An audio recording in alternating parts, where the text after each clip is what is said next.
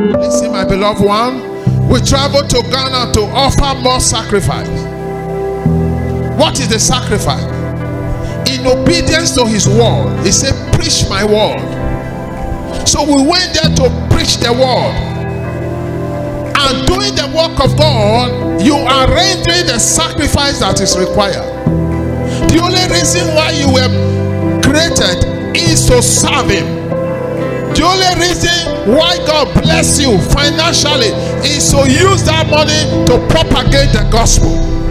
The only reason why God gave you your children is to allow your children to serve him. Whatever you have now is given to you by God Almighty. Is there anyone in the house that will say, what I have is given to me by Satan, except the sin? Because Satan hold on with their sin, hold on with their property, and he give that property to whosoever they want to give it to. And that is why you see somebody will be addicted.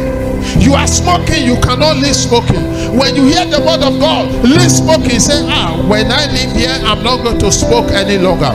Give you 3 days, you are falling back to that addiction, because the Satan will not allow you go. Because if you live there, you have destroyed their covenant. But whether Satan like it or not, today every covenant of Satan in your life will be destroyed.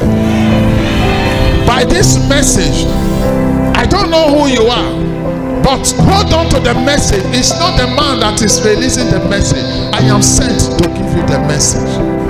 And as you receive it in your heart, I am telling you, the presence of God drives away darkness. And that darkness that have been occupying your life, after this message, the darkness will not know you any longer.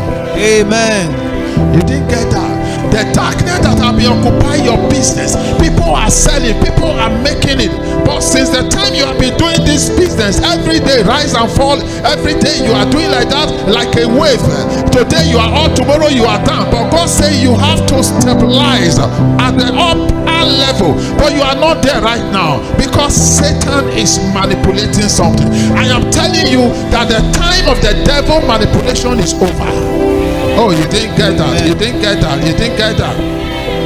Listen to me.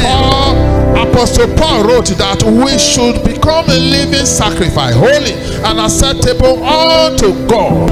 Romans 12:1. That is a letter from Apostle Paul. That me and you should become a living sacrifice.